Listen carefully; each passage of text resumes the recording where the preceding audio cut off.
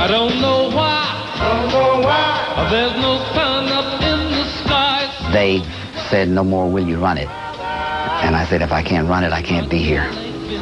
And so it wasn't a friendly parting. Raining all the time. VJ reorganized with a new president, a former promotion man, Randy Wood. In the transition, a gold mine slipped through the cracks.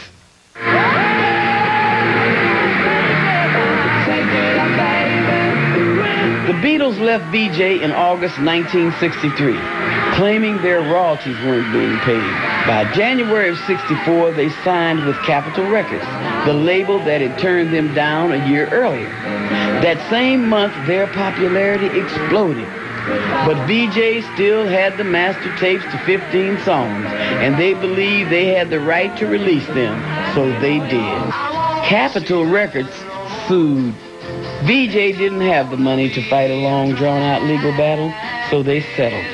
The label could continue to release its Beatles songs, but only till the end of the year. The Beatles made VJ one of the highest-grossing record labels in the nation. The company felt ready to take its place alongside the majors and moved its offices to Hollywood. At the same time, VJ's president, Randy Wood, made a critical mistake. He left Calvin Carter, VJ's ear, back in Chicago. Wood tried to repeat the company's previous success with white pop acts, but he didn't have the instincts of Abner and Calvin and repeatedly signed artists that just didn't sell. I'll set my love to music. Within 2 years, VJ was near ruin. I was called back in 1966. I got a call from Vivian and Jimmy said, Ab, I'm in real trouble, and would you come back and help me sort it out? And I said, yes. But when I got out there, there was a fleet of cars, Cadillacs and Lincolns. I mean, talking about spending money. It was just going through the records was just amazing to me. You know, it was amazing to me, and it was gone, and the people, all the people were gone. Abner was desperate, so he moved the company back to Chicago. He felt the label had one last chance. The Four Seasons still owed VJ an album. But the deal was I couldn't listen to the album. I just had to take it sight unseen. I could take it without listening to it. Okay. And I said, should I not? I said, okay, they're a big act, hot, I'll take it. Here they are, the Four Seasons! What they gave me was a live album, with songs that had been done before. But it was not the kind of album that was going to generate the kind of money that we needed. The label owed $1 million in back taxes. VJ went bankrupt. I was really desperate when the judge said he was going to sell it off. That was very painful. That was one of the darkest, most unhappiest days of my life. A few years later, Abner landed at Motown. Eventually, he became president of the company. Vivian went back home to Gary, Indiana, and took a job as a gospel DJ. Jimmy tried to start another label, but it failed.